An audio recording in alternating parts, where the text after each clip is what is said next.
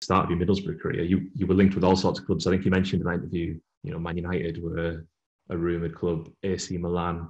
So what was it about Middlesbrough? Why did you make the move to Middlesbrough, just to start with? Yeah, so basically, my time came to an end with Leeds United, and there was interest from Man U, but it was at the Christmas time period, before then, at the end of the season, obviously, it was a big disappointment for me, with going down with Leeds and what have you. And Middlesbrough contacted me at that time, Steve McLaren, and they were talking to me about the plans that they had with with the players that they were bringing in, with Jimmy Hasselbank, obviously Mark Schwartz I knew from the national team. Hugo Ekiog at the time was my neighbour in Leeds. He lived across the road from me as well. So basically, they came in with a good offer, and I saw that they were serious about trying to make a good team, and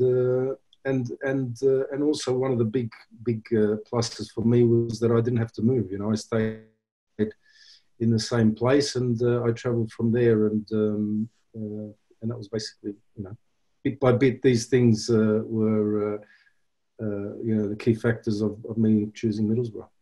It's funny you mentioned Jimmy Floyd Hasselbank, because I remember at the time there was like speculation that you were going to move to Middlesbrough. The deal went on for a couple of weeks, I think. But I remember that we signed you, or we announced the signing of you, and then Jimmy Floyd Hasselbank was the next day. I remember as a Middlesbrough fan, that was obviously incredible. We're bringing these two strikers in. The club was a club on the up, as you say. We just won the Carling Cup. But do you think the focus bringing you and Jimmy at the club was, we need more firepower, we need players like you to take it to the next level? Well, yeah, I mean, it's it gives the impression that the club is serious about winning stuff. Obviously, they did really well for the Carling Cup before. That was the year before me, I think it was. Mm-hmm. And we got into the UEFA Cup position through that as well. And, when you see the club actually bringing in top quality players, it's a huge plus for you as a player as well, because you think, these people are serious about actually trying to win stuff. Mm-hmm. The European football, as you say, must have been a big draw. I mean, you'd played, for clubs like Celtic and Leeds, they have massive European history. But for Middlesbrough, this was a first-time thing for the club, and it was a massive deal.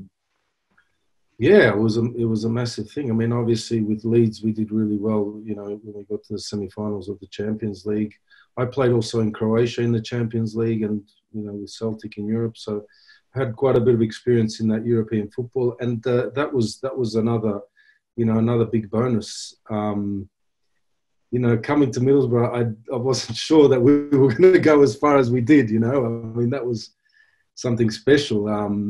But it's definitely obviously getting to that UEFA Cup position was another huge bonus for us.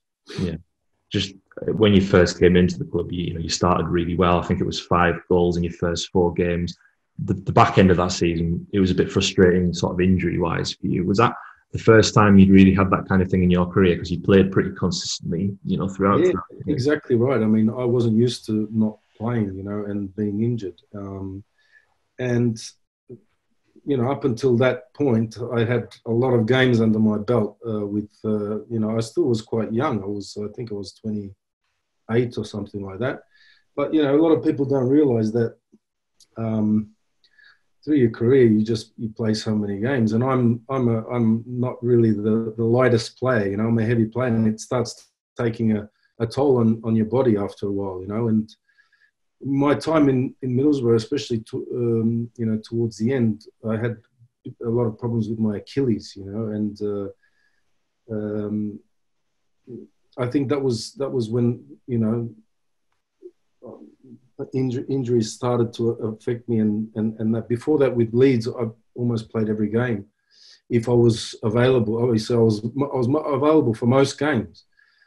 Celtic as well when I was in Dinamo Zagreb here as well, and in Melbourne, obviously, you know. So before that, I never really had that experience of not actually, you know, of being injured. Mm. Was that difficult for you? Obviously, you were in a really talented squad of players, a good group, but that must have been difficult because you felt that first season you hadn't shown what you were capable of. Very difficult, very difficult. As I said, to be honest, I was the type of player that if you told me to you know, run 100 yards, you know, I'd do it reluctantly. But if you put the ball in front of me, I would do it all day, you know, without even thinking, you know. And so when you're injured, you're doing a lot of these exercises without the ball, and that for me was very frustrating. Mm-hmm. Mm-hmm. Very frustrating. You know, I always loved going out training. I mean, you know, people said, you know, there's been a lot of things saying that I was a lazy player and all that sort of stuff. But I loved training. Training was, you know, obviously games as well, but the training sessions I loved. And especially at Middlesbrough when I was there, I used to stay behind with Schwartzy sometimes Brad Jones and Steve Round. We used to do a lot of extra work after every session. You know, I wanted to work on my finishing more.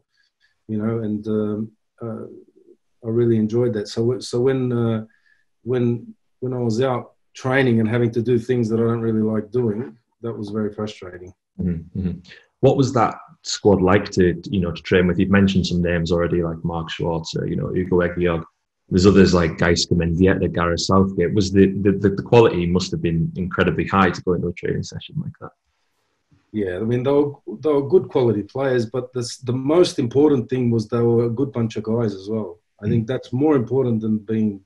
I mean, it's great to have great players and that, but when you have a team where everybody gets on well with each other, that's a massive thing. And that was my time at Middlesbrough was really enjoyable because I used to love coming into training every day.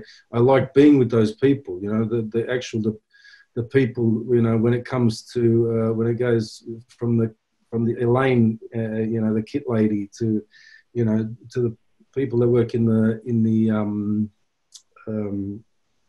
you know, the canteen there, and I used to actually just love coming there because it was, you know, it was a very friendly club, you know, and the players themselves got on really well together.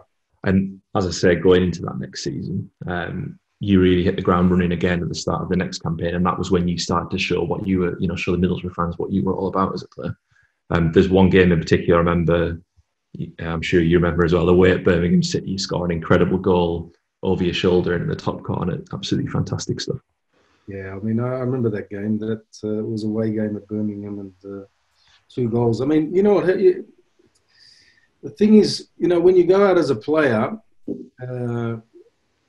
obviously as a striker, you are, you know, the goals is what you're judged on at the end of the day.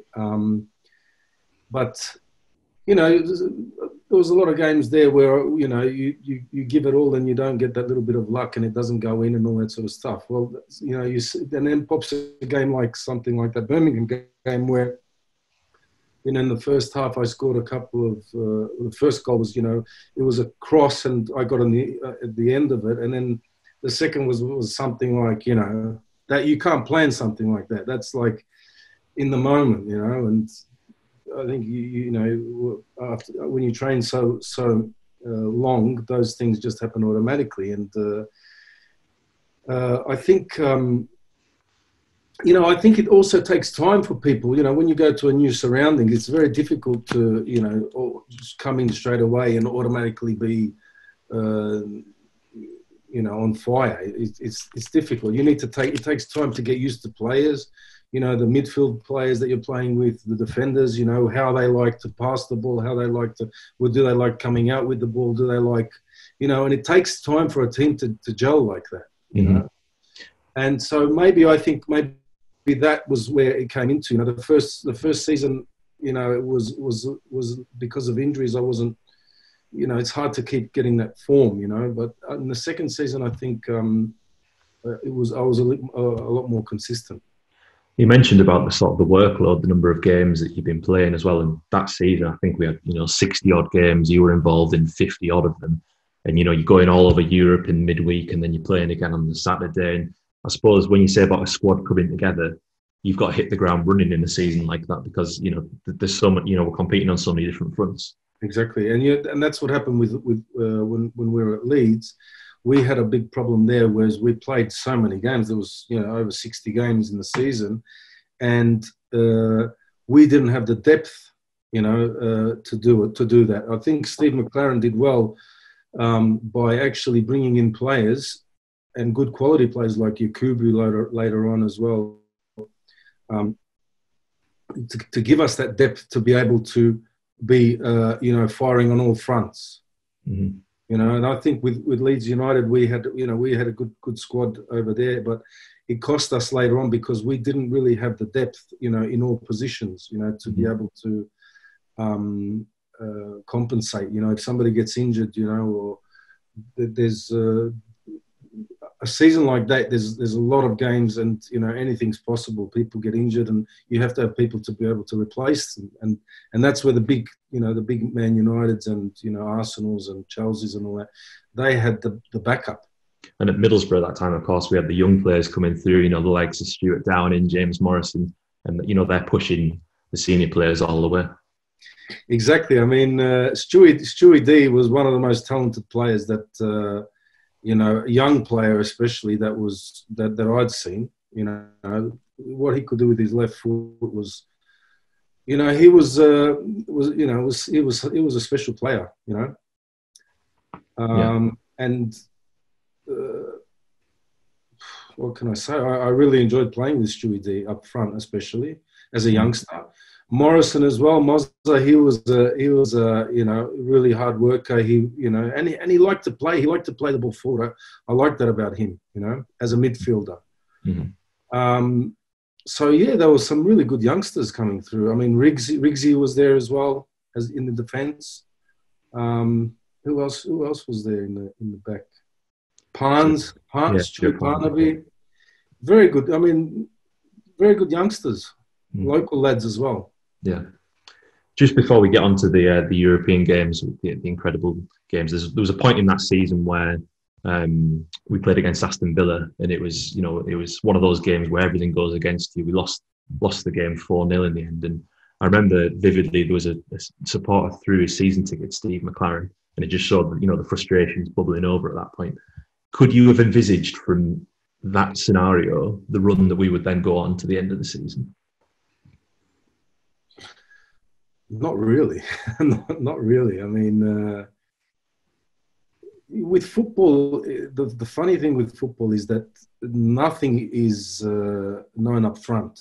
Our game was sport is that type of a profession where when you go out on the pitch that day, you don't know what's going to happen. It's different when you're a musician. You practice all your things, what you do. With football, you practice really, really hard, do everything right, and it doesn't go right for you. And that might not, or you do it all the exact same thing and it does go right for you. So it's very hard to put it's very unpredictable. At that time, no way would I have thought that we'd go to that big run. But what happens sometimes, especially in teams, you have to hit a low before you can actually pick yourself up and start going again. And I think maybe that's what we did in that sort of sense. Mm-hmm. We got together and said, let's go at this. And sometimes you need a bit of luck as well. Mm-hmm. The European, the quarterfinal and the semi-final, the games against Basel and Steaua Bucharest. I think that your performances in those games for Middlesbrough fans is incredibly memorable. Just your take on those home games at the Riverside where it was lightning striking twice, two incredibly difficult scenarios to get out of, and we did it. What are your memories of those games? That was, those games are going to be the most, the memories about those, those nights are nights I'll never forget. The atmosphere in the stadiums, the fans. from after 10 minutes, everybody wanting to go home and thinking what's going to happen, to the finale. The first game. That was especially the first game, and we start like 2-0, and everybody's thinking, even ourselves, we're thinking what's gonna happen, and. I think we went in at half time and just, said to each other, we got nothing to lose. We've got to go out and go for it. And that's it. And, the comebacks, I mean, those things you got to watch the game. There's no words to describe that, Mm. And obviously for Massimo Macaroni, who, with the greatest respect to him, he's a bit down the pecking order compared to you and Jimmy and Yakubu, but he's the one incredibly in both games that makes himself a hero as well.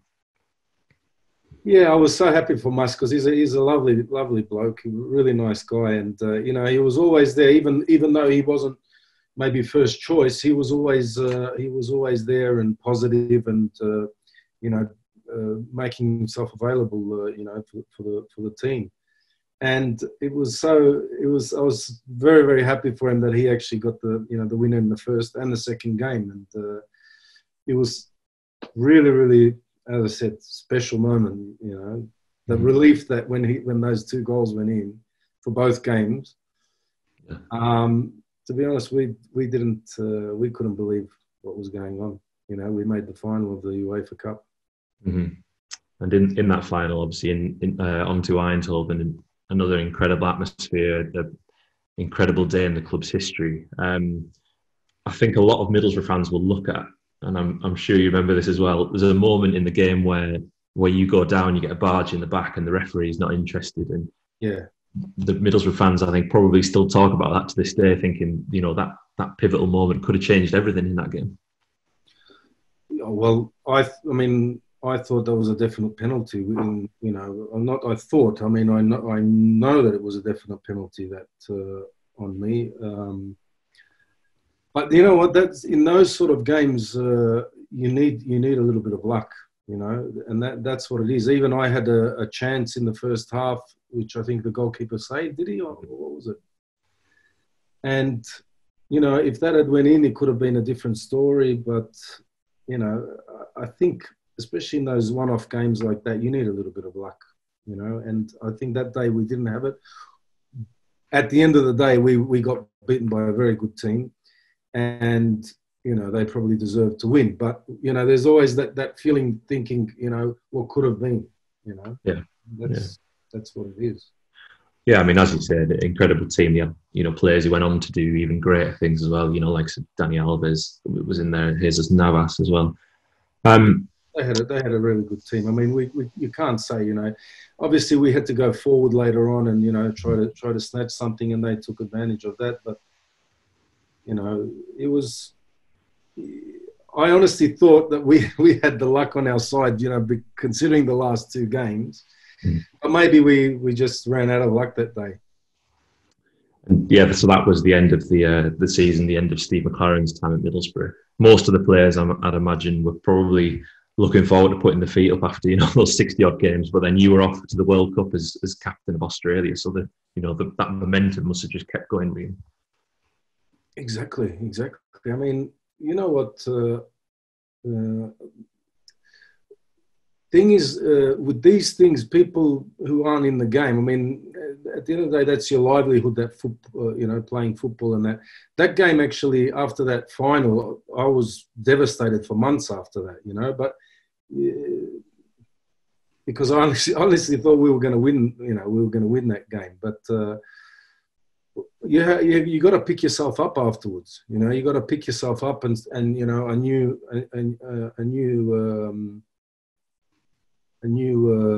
thing. At the time, I was very disappointed after that game. That we lost it. And I remember actually a story about that was when I came home, I had that silver medal, and I was disappointed. I didn't even want to wear it or anything like that, And I came home, and when I was living in Leeds, and my son had a couple of neighbours there. They came over and they said, "Oh, they said to me, "Oh, can we see the medal? You know, can we see the medal?" I said, "Oh, you know, I'm thinking, you know, I don't even want to think about that. You know what I mean?" I was so disappointed, and then they go, "Can we take pictures with it?" You know, and I go, "Yeah, if you want."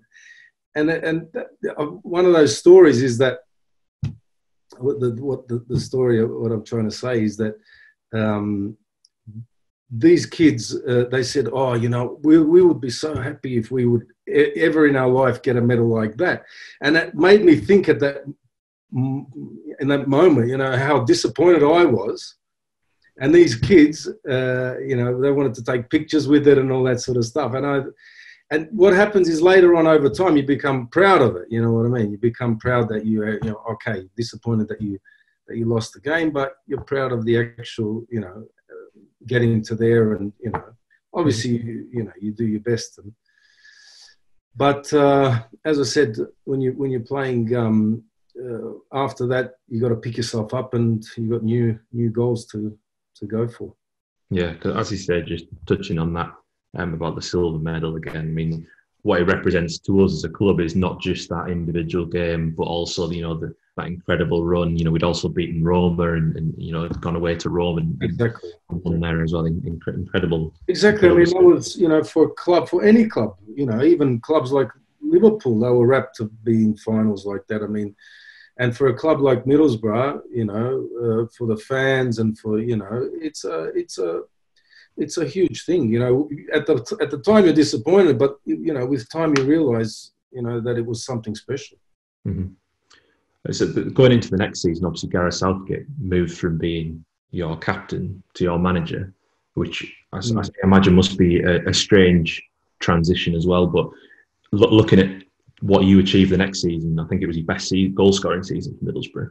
He seemed to really get the best out of you, even in his early days as a coach. That for me, Gareth moving from player to coach in the same team was a very, very difficult thing. And, you know, he did a really good job. I mean, obviously he's shown over time, you know, that he's got what it takes to be a manager. But, you know, that's a weird thing, you know, when you first, he's your captain and then goes on to be your manager. To be honest, I have heaps of respect for Gareth. First of all, he's a top bloke, you know, always got on well with him. He's a really nice guy. And he's an honest guy and a decent guy. And for me, those qualities in a person and in a manager are the most important things, you know. Mm. Now, whether he's good on the field with tactics and all that, he was, you know, obviously he's been in football all his life. But for me, I think that's all the manager has to be to get the best out of me. Mm-hmm. Now, I was disappointed, obviously, times when he put me on the bench and whatever, but I never, ever, you know, created any problems or anything like that because he left me out and all that, because I had a lot of respect for him, you know. I thought, you know, as I said, for all those reasons before. Mm-hmm. Just while you mentioned about the transition from being a player to a manager, just because it seems topical to bring it up. Obviously, Jonathan Woodgate now has gone from being a Middlesbrough player to our manager, and he's someone that you know from Leeds and from Middlesbrough, and you know Robbie Keane as well. Just would you ever envisage Jonathan as the manager, and are you keeping an eye on his results to see how he gets on as well? Woody, to be honest, you know, he wasn't one, you know, that I would think that he would be, you know, going into management. But again, one thing about Woody is he is a top bloke, first of all, you know. I think he's, you know, I don't know, you know, I don't know him as a coach. Obviously, I know him as a player and as a mate, you know, as a teammate. And for me, he's got, as a personality, he's got all the traits of being a good manager, you know. And just to finish, Mark, as I say, I do appreciate your time here. You obviously left Middlesbrough, but you remain the top goal scorer at the Riverside Stadium. I wasn't sure if you were aware of that. Really? Yeah, yeah. That's 25 years at the Riverside this year, and you're the top goal scorer. And a lot of the fans, they've been voting for their best team of all the players who played at the Riverside, and you were out in front as one of the strikers as well. Just I wonder how, looking back on your whole time at Middlesbrough, it must have been a great time in your career, and you must be proud of what you achieved.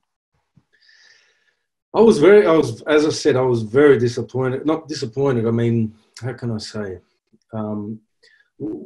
What happened with me at the end was that the last 6 months of my contract,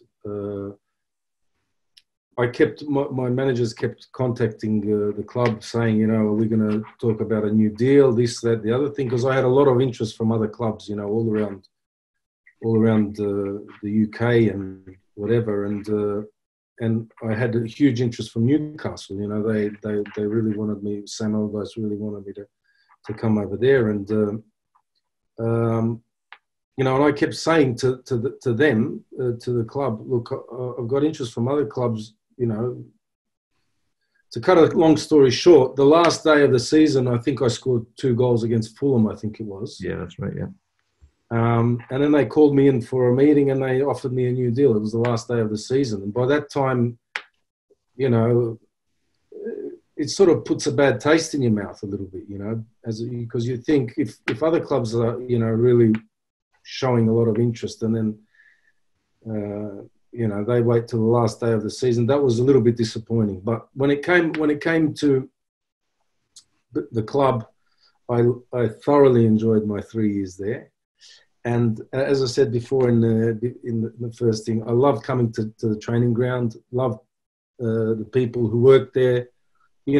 Everybody was really, really nice people, the staff, the physios, the people who worked in the offices, everybody was, was great. The kit man and lady, and the players, as I said, the players were really good. A lot of them had achieved so much in their careers so far, but everybody was really nice, down to earth. Nobody thought they were, they didn't stink or something like that. But and that's what I really enjoyed about Middlesbrough Football Club, and obviously the fans. The fans loved. So passionate, and I was very proud that I could be that I was involved in that that in that time frame where we got to the UEFA Cup, and we were competing. When you see times like this, you start to sort of what is the word for it? I don't know the word for it. Yeah. Appreciate those things. Yeah.